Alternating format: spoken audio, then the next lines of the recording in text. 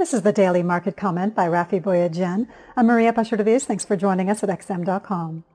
Support for a bipartisan stimulus proposal of up to $908 billion gained unexpected traction yesterday as more and more Republicans threw their weight behind the plan.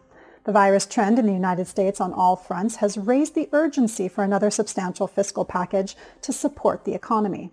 Without further aid, 14 million American workers will face losing their unemployment insurance from the federal government at the end of the month. If an agreement is struck, it would be Christmas coming early for the stock market, which is still riding high on the back of vaccine optimism. The Nasdaq Composite and Nasdaq 100 both closed at new record highs on Thursday.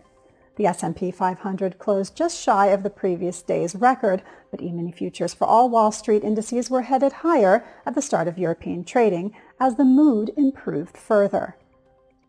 The vaccine breakthrough and the renewed optimism for a fiscal boost by Congress have been a boon for the never-ending rally in equity markets, but have spelled disaster for the mighty U.S. dollar.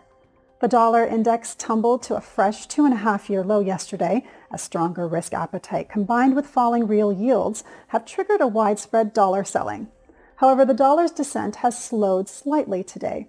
This is likely down to some caution ahead of the latest non-farm payrolls report due out of the U.S. at 13:30 GMT.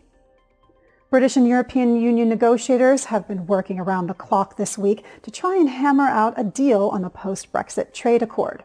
Increasing signs that a deal was imminent had lifted the pound to a one-year high of just under $1.35 yesterday. However, cable has since retreated as reports suggest France has toughened its position. With the talks now being described as having gone backwards, negotiations could drag on into next week. Crude oil prices raced higher on Friday to reach their highest level in 9 months as the positive sentiment in the broader markets offset the disappointment that the OPEC Plus cartel failed to agree on an extension of the output cuts beyond the end of this year. Under the agreement reached, OPEC and non-OPEC countries will increase output by 500 million barrels a day from January and will meet each month to review whether to adjust output by no more than 500 million barrels per day in either direction thereafter. This was today's Daily Market Comment. Thanks for joining us at XM.com.